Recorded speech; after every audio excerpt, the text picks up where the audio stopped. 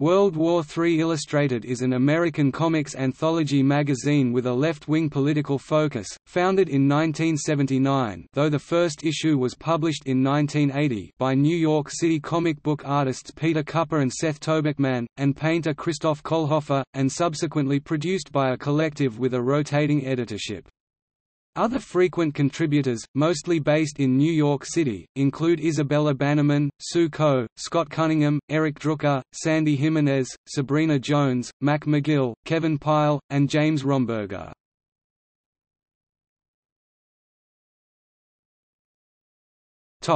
History.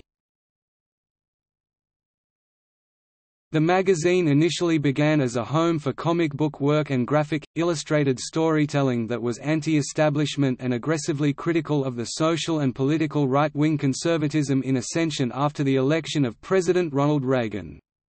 In the spirit of the then burgeoning DIY approach prevalent among independent punk and hardcore bands and musicians, the magazine took control of the means of production and distribution, foregoing possible relationships with established publishing institutions or companies for the sake of its own editorial integrity and political independence.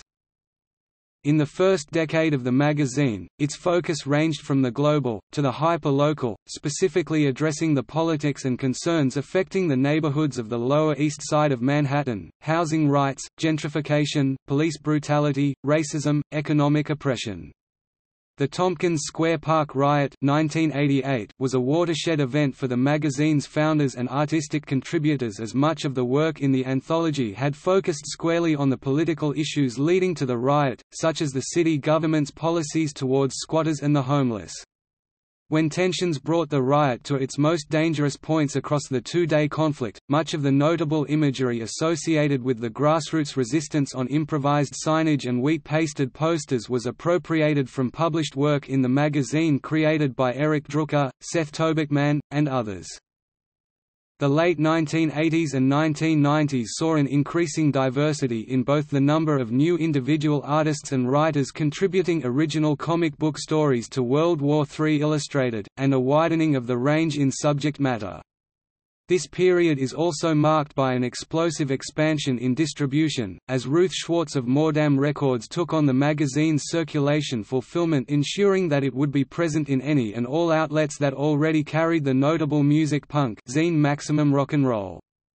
This distribution agreement took World War III Illustrated's issues international, as they were carried by Tower Records in all territories. The partnership with Mordam Records continued late into the 1990s until World War III Illustrated handed its distribution over to Chris Staros of Top Shelf Productions and Diamond Comic Distributors, an arrangement which continues today.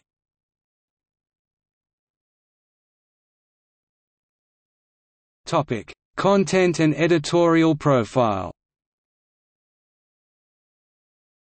A predominantly black and white printed comic book story anthology, World War III Illustrated has featured full-color covers and occasional special color sections within book. It has historically carried advertising of less than 10 pages total per issue and has ranged in total page count from 80 pages to 138 in recent issues of the last decade.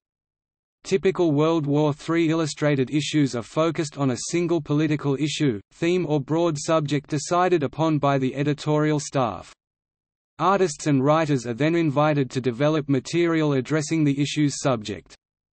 This approach of incubating material around a different political concern or specific topic every single issue has made the magazine an extremely diverse and unpredictable periodical anthology in the world of comics, and possibly the longest running of its kind in print, at over 30 years of publication.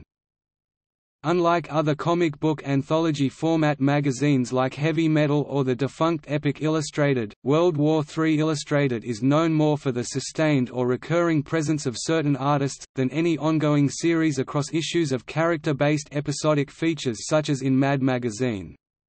Sandy Jimenez's Shithouse Poet, running exclusively in World War III Illustrated since 1991, is the exception, as the longest-running recurring feature with an identifiable single cast of characters. 2011 marked its 21st year in the magazine.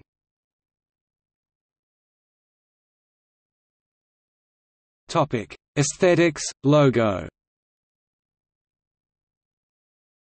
The magazine's look is greatly informed by the work of its original founders, and also the era and context in which the anthology was initially developed, the 1980s DIY culture and grassroots activism. Much of the earlier work was created for the magazine with an eye toward visuals that could be easily reproduced in other media, such as silk-screen banners, posters and T-shirts. In the past decade, the magazine has increasingly published work that is more varied in its graphic approach, with increasing use of half-tones, grayscaling and fine line work alongside the established hardline work and photo collage of years past. The magazine's logo, an image of a globe superimposed over a blazing matchstick, is indicative of the magazine's philosophy concerning the need for vigilance and recognition of perennial conflicts and systems of ongoing oppression all over the world.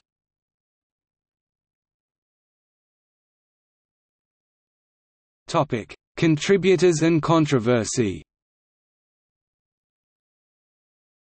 World War III Illustrated has provided an ongoing platform for many writers and artists active in the worlds of grassroots and leftist politics over the past 30 years. It has also published work by controversial political figures, including journalism and essays by controversial thinkers, critics and academics, at times assigning its veteran cartoonists to illustrate certain works. Imprisoned activists and writers like Mumia Abu-Jamal and embattled cartoonist Mike Diana have published work in the magazine.